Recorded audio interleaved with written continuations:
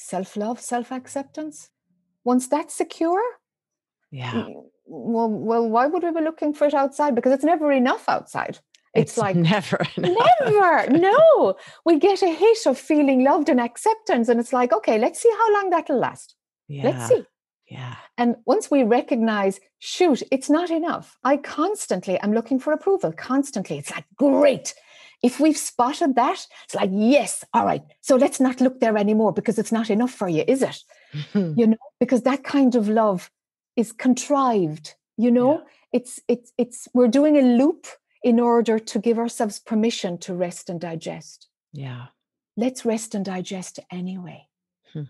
Of course we are love itself. Of course we are sacredness itself. Welcome to the Woman Warriors Podcast. You worry, I worry, we all do. If you're paying attention to the world today, there's a lot for women to feel worried and anxious about.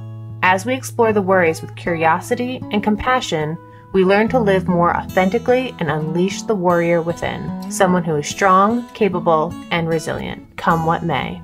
It's time to stop battling against yourself and start using your powers to meet everyday challenges with energy, purpose, and bravery. Now here's your host, Elizabeth Cush. Welcome back to the Woman Warriors Podcast. I'm your host, Elizabeth Cush, coming to you from Annapolis, Maryland. Things here are still a lot out of control.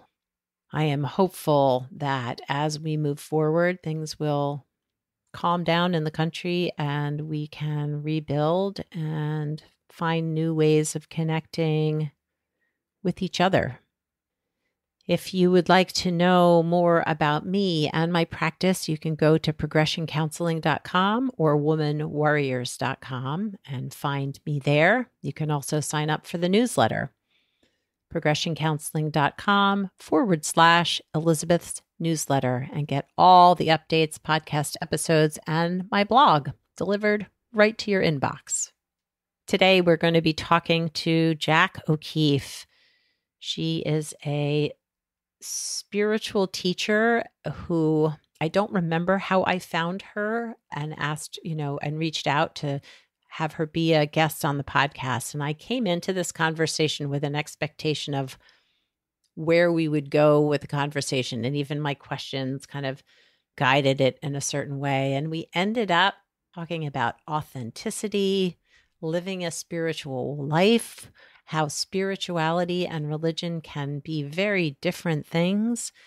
And she is lovely and an amazing woman, and I'm very excited to share my conversation. So let's get started. Jac O'Keeffe is a spiritual teacher with a unique style. Her teachings cultivate wisdom, honesty, and integrity.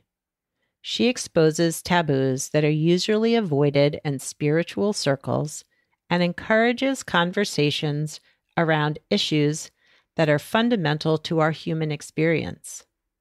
Jac's work is driven by her capacity to envision the possible future of spirituality. She speaks about the required evolution of both teachers and methods to impart teachings to make spirituality relevant and applicable to regular life.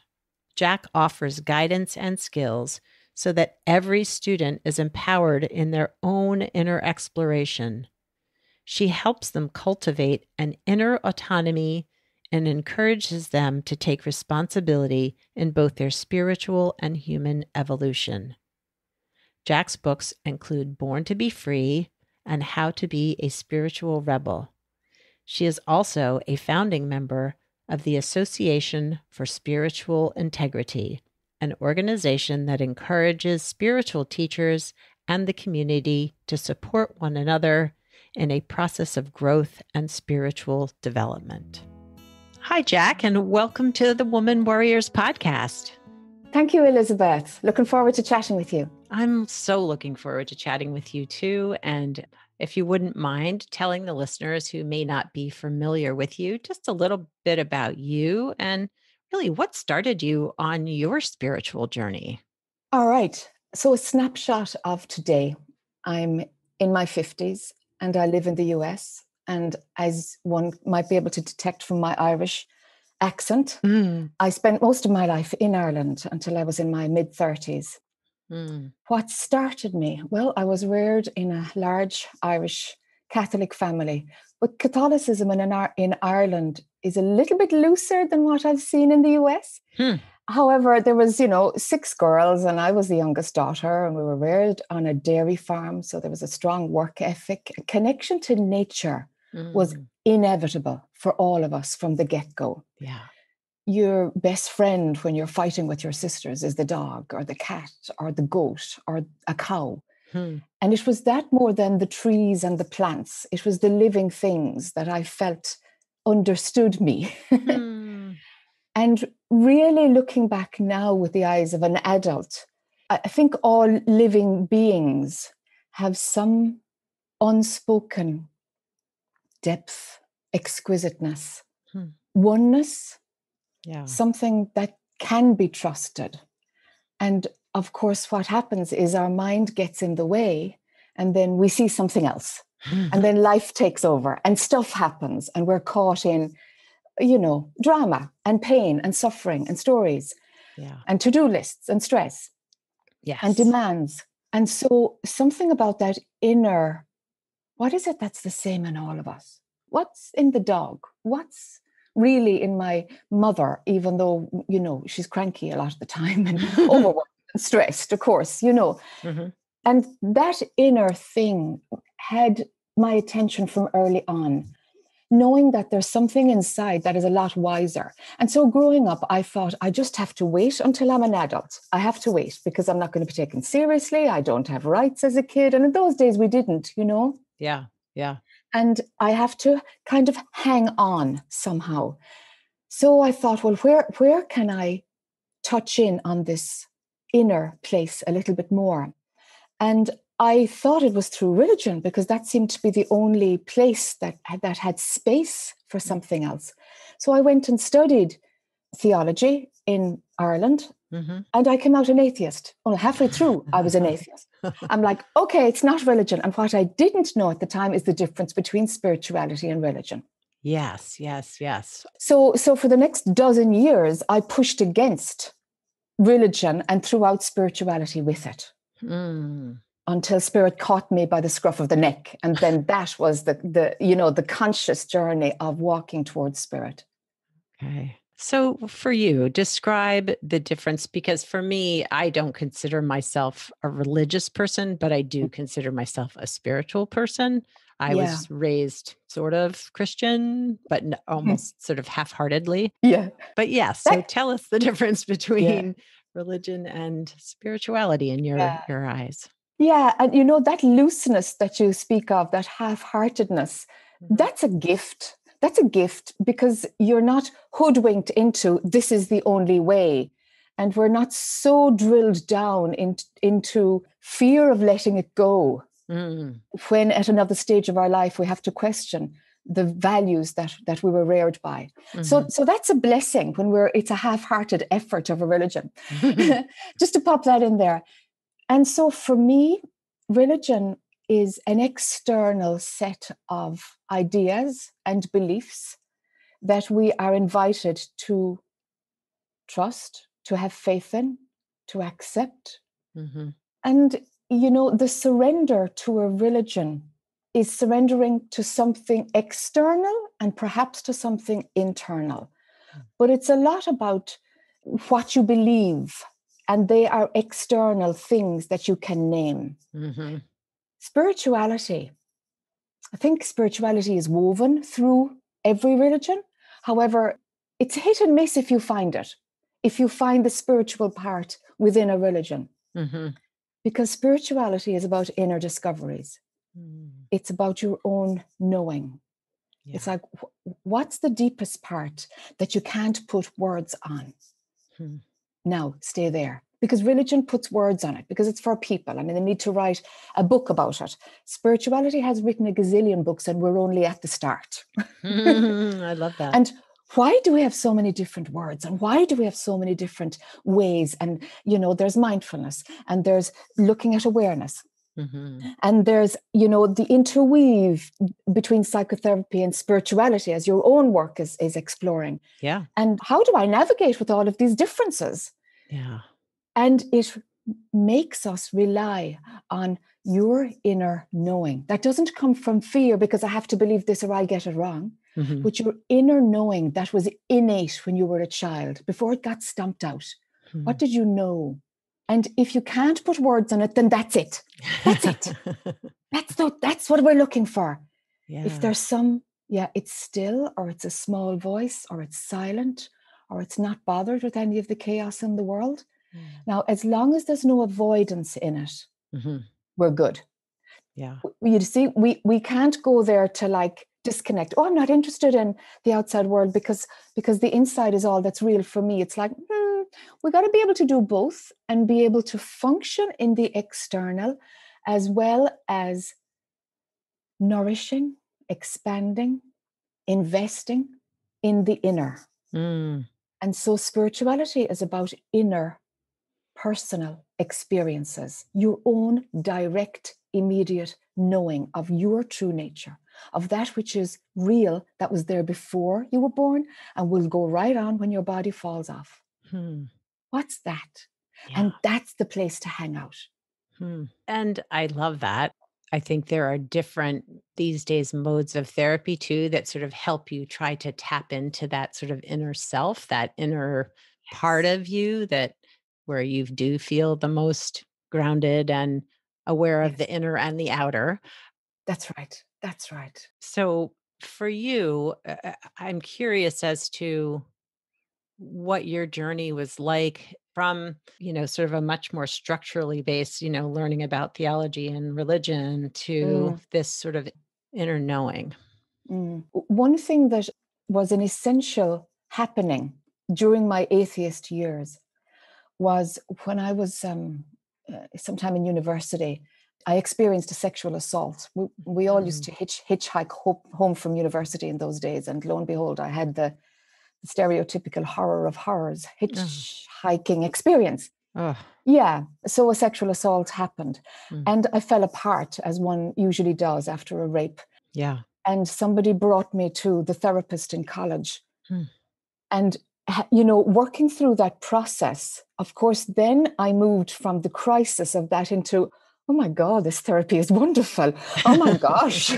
Like I can bring my sister that I want to kill here. I want to bring my dad that I'm absolutely petrified of here. I can bring it all here. And what I was doing over those years was cultivating a toolkit to be able to see my thoughts, to be able to see my experiences from a distance. And I learned how to observe my mind. That tool was critical. Yeah. And if that was the only purpose of experiencing a rape at this point of my life, it's worth it. At this point of my life, it was worth it. That hell and horror where I thought my life was ruined forever. Yeah. I was so much out of it 10 years later that it was like, God, look at the exquisiteness of what needed to whack me over the head to get me into therapy, to understand how my mind worked and how my emotions worked. And then on top of that, when I was 30, all of a sudden, literally lifting my head from a dinner plate on a Sunday afternoon, I saw dead people. And this is an atheist seeing dead people. So of course I'm like, this is somebody's given me drugs. Right. Yeah. Who slipped it? Absolutely. It felt like an acid trip. It's like, okay, what's going on? This is not funny. This is not funny to the friends that I was with, Yeah. And what happened was my third eye opened abruptly. And so it's like a thin veil between this practical here and now farmer's daughter's world right through into, hey, maybe there's something that's alive that has nothing to do with the body at all. Maybe there are other dimensions and other spaces and other subtleties that I just pushed away. And so that started to come in and I felt I had a choice. Do I shut it down and go back to my 3D physical world? Or do I say yes to this thing that is uncontrollable, hugely wide, no guarantees of where it's going to go, a sense of being totally lost in this huge ocean of potential discovery? And I went, heck, I'm up for it. I'm up for it. Let's do it. And I knew my life would change. I knew the trajectory. It would take everything from me or give everything to me, I was hoping. Yeah. But all I could see was it's going to take everything. Mm. And it did. And oh my, what a wonderful way to go. Wow. Wow. Another, it was worth it all. It was worth it all. Well, and I think it's so interesting because I mean, from like traditional psychotherapy perspective, like seeing dead people or seeing spirits is considered delusional or, It is. it's diagnosable, That's where right. I feel I'm hopeful and I believe that we are opening as a profession that this can be part of a human experience and maybe needs to be for certain people to just truly feel connected to their spirituality Yes. and the other. Yes, wonderful point, Elizabeth. Back in those days, one man came, I started to work as a healer because I could see all these things, see chakras, see past lives. And one man came to me and I didn't know he was a psychiatrist. He was coming because he heard about me. And I started to talk to him about what was going on. He went home and he got really ill. And he phoned 2 days later and he said, okay, whatever you did to me, you did something. So during the conversation, I went, yeah, but you need to look at this. That's what's going on. There's a lot of fear in your life. And I spoke very frankly in the way Irish people can. And he said, look, I'm a psychiatrist. I came to suss you out. I have so many people that I have thought were delusional, but I'm suspicious that they're not delusional at all, that they actually have seen something that I haven't. Something in me doesn't want to prescribe, but I don't know who has a psychiatric illness and who is spiritually waking up. Can I work with you? I said. And he said, please do. So we worked together for 4 or 5 years. Wow. Sharing clients. And I think that wave has yet to come where the medical field of psychiatry says, no, I actually think they really are seeing something, but they're trained to, as you say, to diagnose it as delusional, Yeah. and so, or psychosis, or, and it's like, no, if the person can participate in life, then I'm going to look at it as a potential spiritual opening. And through giving people tools and teaching them how to manage what dimension they work in, goodness me, the amount of people that must be in psychiatric hospitals misdiagnosed because they're spiritually awakening. Oh my goodness. It's heartbreaking. That's heartbreaking. That has to be happening out there. It has to be. Yeah. But we're not evolved enough yet, And I think you're right. The psychotherapy world can navigate it much better than the medical allopathic model. Yeah. And maybe more clarity will come in future generations around where do they straddle there and how can we work in harmony to really put words on a spiritual emergence. Yes. Rather than a medical emergency. Well, and I feel as if at least, and not all the clients I see have a spiritual practice or a particular religion that they ascribe to, but ones that do have a very strong spiritual connection, I feel tend to be more resilient because they have this faith to come back to. But I'd be interested in your perspective on that too. Yes. And, I remember reading a study years ago, which I'm sure is updated with more data now, that even those who have surgery and have a spiritual connection or a religious belief, they heal faster from regular surgeries. And so it straddles not only in the robustness of their mental health, emotional well-being, your physical body stands a better chance also from some inner depth. And it can be a fearful thing. It's like, well, I don't know what's in there. It's like, yeah, but go there anyway. There's nothing inside. It's empty. I'm full of doubts. I'm full of fears. Okay, that's a lid on top. That's a lid on top that you're invited to see through it and know that there's more to me than that fear. There's more to me than that experience. There's more to me than my emotional pain. There's more. And having that trust in ourselves is the first tool that allows us to say yes to that which can't be named.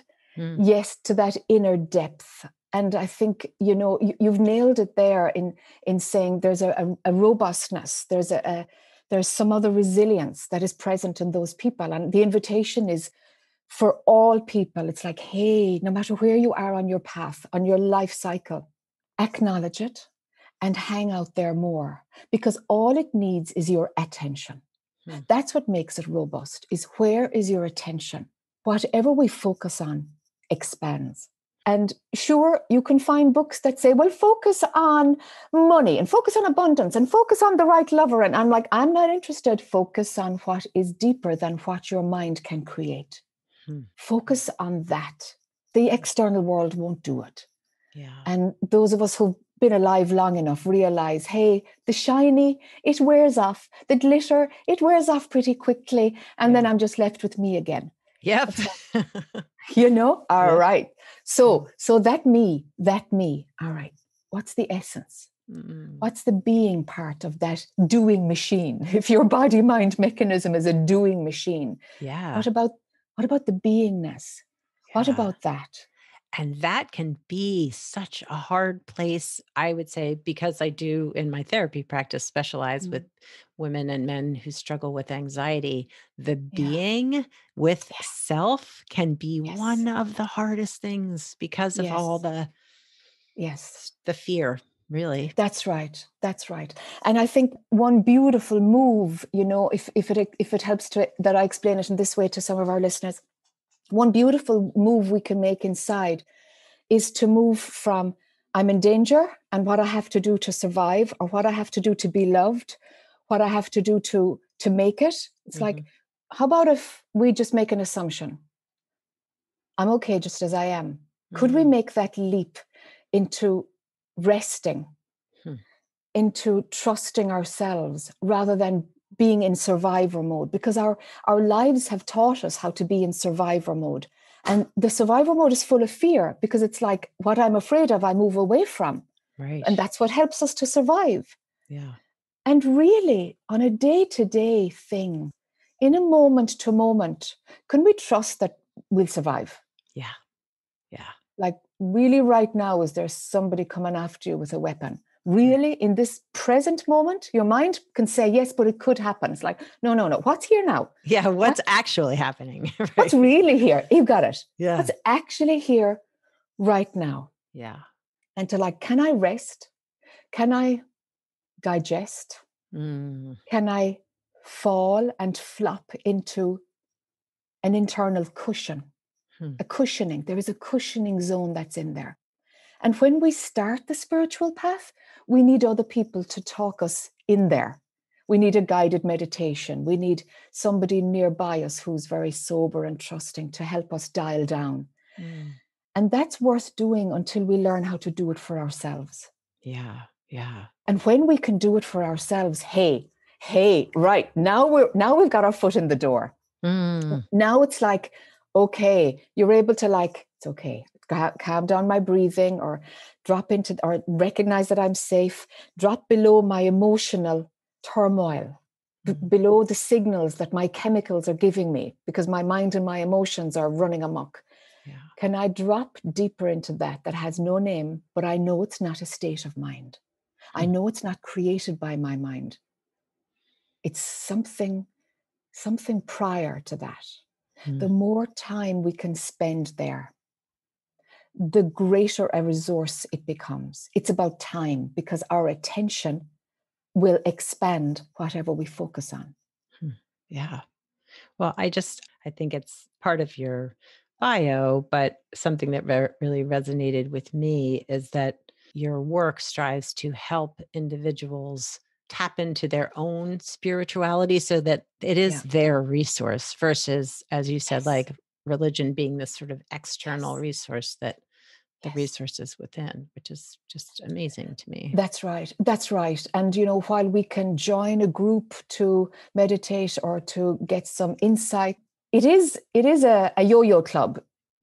You're on your own, Y-O-Y-O, and that yo-yo club is a blessing, because you go to sleep on your own. You might go to bed with somebody, but you go to sleep on your own.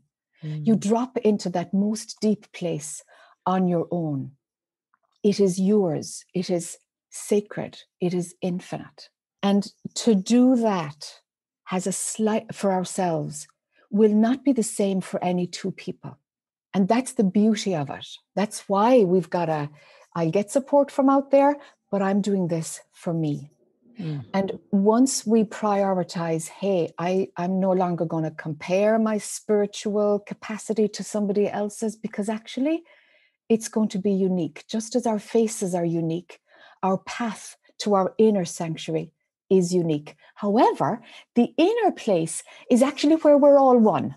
There's the beautiful, it can be a mystery until we actually get it, really get it. It's like, oh gosh, that's the same. That was in my dog when I was 6 years old. That same essence is where we all meet inside, where separation and individuality we can see is created by our mind, but we are not our mind. We are not our thoughts.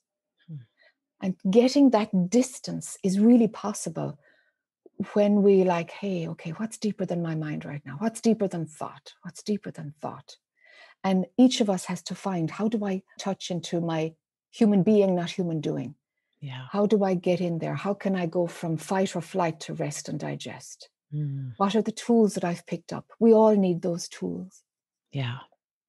And so how, with clients that you do work with, I mean, I'm assuming you're still working with individuals or groups, and how do you help them move beyond the fear, move beyond the fight or flight to tap into that, more internal self? Yeah. I work with a full spectrum of where people are at on the path, because what I'm interested in is each of us owning our own path and not denying or not comparing ourselves, but like, hey, this is your beautiful, beautiful, unique way. Let's be brutally honest about what's playing for you. And so with that approach, it's a level playing field. Whether I'm talking with spiritual teachers who have an embodied awakening, or whether I'm talking with somebody who has no capacity to find the stillness without an external pointer leading them in there. The full spectrum, it's like, it's all beautiful. It's all unfolding as it must at its own pace. However, bringing each person to autonomy is what's important. I do some one-to-one work. I give retreats that are usually somehow generally able to span the spectrum, in that your inner, no matter how deep and how familiar you are with your beingness, with your inner singularity, that sacredness, no matter how much you hang out there, I'm interested in, where's your edge? When the rubber hits the road and you have a tax bill that's 3 times what you thought, or somebody dies that's really, really close to you unexpectedly, where's your spirituality now? And so that's my approach, is like, how deep can you go? What stops you from staying there? Why do you abandon your inner beingness, that seat of all wisdom, in order to pick up your phenomenal toolkit at a cost of leaving the seat of wisdom that is uniquely yours? So how our spiritual wisdom is able to show up in an embodied way through having our heart open, through allowing us to be not fearful but kind, allowing us to be, oh, that's one opinion, and this is another opinion. Maybe my opinion, I really believe I'm right. Wow, that's my mind. My mind really believes I'm right. Okay, somebody else's mind would really believe that they're right, and it could be the exact opposite of what I'm thinking now. So your seat of wisdom allows you to have a wider view of what's going on in life. Yeah. If you leave your inner seat of wisdom, you'll get sucked into my story, and it takes all of your attention. And that's when we suffer. When we suffer. All of our attention is in the me, myself, I, because I'm trying to stay alive somehow. I'm trying to validate myself somehow. All of my attention must go in here to protect. And that's usually from our history. Yeah. Because our inner knowing can be present to any moment. Even at gunpoint, we can be present at any moment. And like Mahatma Gandhi, it's like, okay, there is the guy who's going to shoot me later today, and he bows down to him in that knowing. Wow. You know? Yeah. And what is that capacity We all have that. But it means saying yes to our inner beingness and allowing it to penetrate every cell. That's a surrender. That's a trust. That's an expansion. It's like, wow, can I really be that naked? And of course, you only know you're naked, Yeah. You only know that you're sitting there with an open heart and you don't have your usual survivor shield protecting you from the damage, and it's like, maybe there is no damage. Maybe my wounded self, maybe my memory is filtering out what's good here. Yeah. Okay, mind, I see you, mind. Thank you for helping me to navigate in the world, but you have such a limited capacity. And I want to see from the wider vista. And no matter where we are on the spiritual path, it's always about that. You are not your thoughts. You're not your mind. You're not who you think you are. You're so much more showing up in a body. Yeah. It just feels so like such a nice place to reside, Yeah.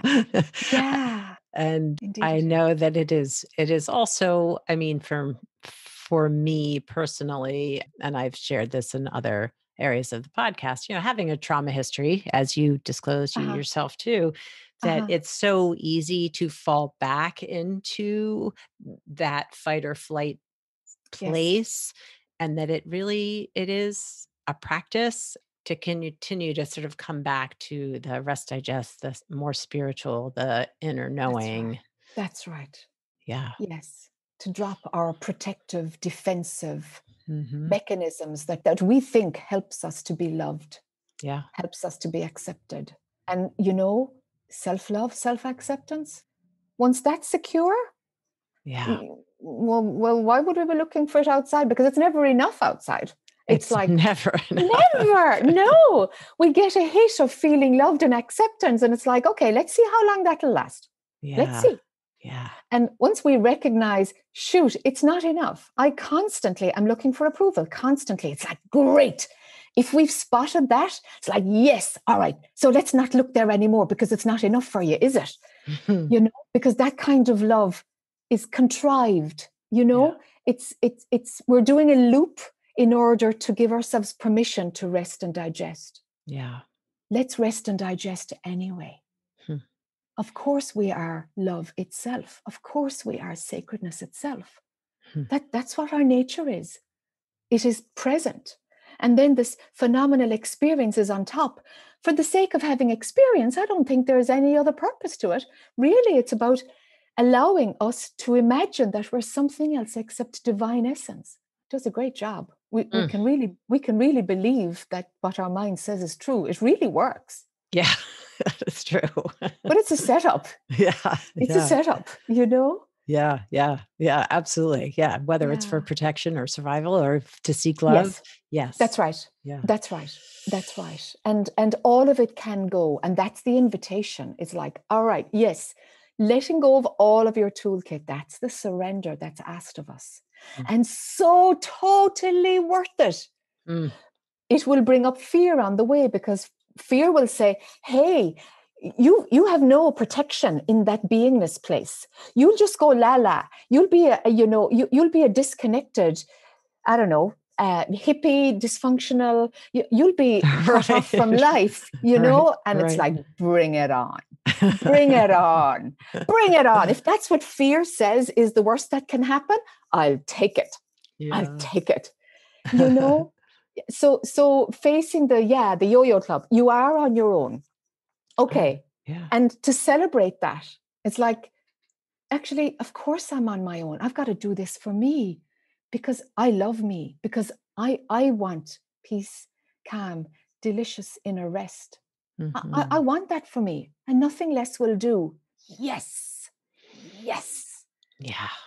Now we're on track. Now let's walk our talk and put that into practice, Yes. And it's interesting how much our Western culture, sort of fights back against that self-love. It's like tough love. Right. You need to, beat yourself up to get yourself really moving anywhere. But that's right.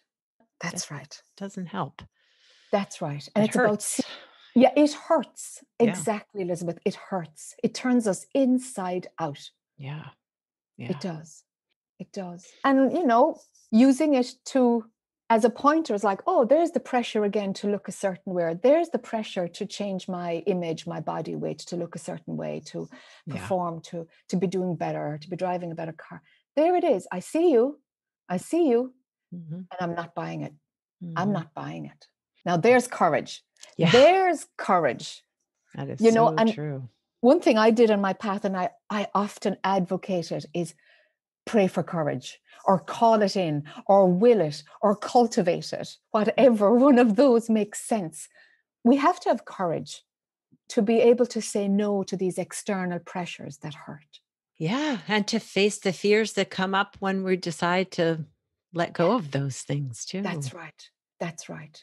And, I want to guarantee as much as I can, it's worth it. It's worth it. It's worth it. It's worth it. Yeah. Take a chance. It's worth it. Trust your own inner knowing. The part of you that knew when you were very small, adults are bonkers. This is crazy stuff that's going on here. That part of you, that knowing, that's still there, before the mind took over and became the only voice that we heard. Yeah. Oh, I feel like I could talk to you for another 30 minutes, but I know that we have to wrap up. Yeah, sure. I want people to be able to find you and know how to. I know you've got books, and as you said, you do retreats. So how do people find you and get to know you better? Great. So my website is Jac O'Keeffe, and in Ireland, Jacquelines are usually Jacks, not Jackies. so it's jac-o'keeffe.com. So in my website, you'll find everything. Yeah. The best thing, I suppose, would be to sign up for a newsletter, which is once a month, because that tells you where I'm going, because I focus on different things. Like at the moment, I'm looking at the role of women and how can we inform the future of spirituality to move it more into the workplace. How do you live a spiritual life when you've got 4 kids? And how does that show up? Because our models might be the robed monk who is like really still and detached from all responsibility and isn't concerned about a mortgage payment because somebody's even going to cook his dinner. So it's like, okay, that's quite patriarchal. What would it look like if there was more of the feminine in it? And so things like this that are topical for my own personal growth are always inform the teachings as I move on. And so that's why a newsletter might be useful. From free stuff, there's a YouTube channel. And I have a podcast, which is an upload of, it's not interviews, it's an upload of me helping people at various retreats, at live retreats all over the world for the last dozen years. And so there are, they're for free, obviously. The Mind Stops Here is the name of the podcast. The Mind Stops Here. And so that will give a sample of stuff that might be, oh yeah, I know that. And I have no clue what she's talking about there. It's the full spectrum of what can show up on the spiritual path, if somebody would like to do that. Then also on my website, on Sundays, live every week, I have a Zoom call with anybody who wants to show up. And it's called the Truth Serum Cafe. And we come with our cup of coffee. And there I lead with a guided meditation. There's some type of a focus of a teaching, and then we work it through. And people use the chat box to communicate. And that community is very potent.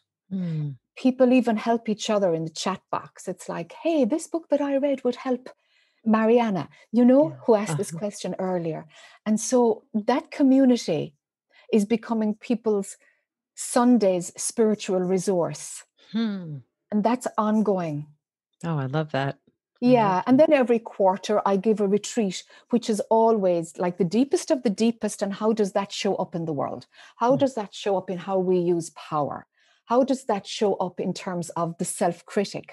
What does your inner beingness, how does it meet the inner critic that goes yakety yak in our minds that says you're not good enough, you're not right? So that was the last retreat, Love that. how do we unravel? Yeah. How do we unravel the inner critic? Do we trust it? Can we let it go? Would we be able to manage in the world if we had no inner voice telling us what to do or what was not good enough or measuring us? What would it be like not to have it at all?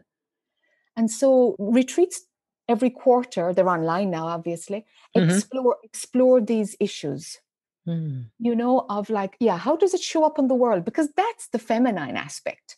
It's about getting real, get messy in the world instead of hiding away. How do we marry our inner and our outer? Yeah. Yeah. Yeah. Because the world is there and we have to be in it, but can we be in it from that more spiritual place versus survival? Yeah. An authentic place, not a dissociated, not an avoided, not a denial place.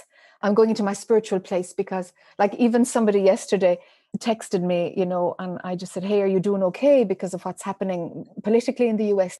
And, are you doing okay with what's going on? And she said, I have no idea what's going on. I'm choosing to be apolitical. I'm like, okay, we'll see how long that will last. Because one of her teenage kids, gets down and dirty and is involved in that, then she won't be apolitical.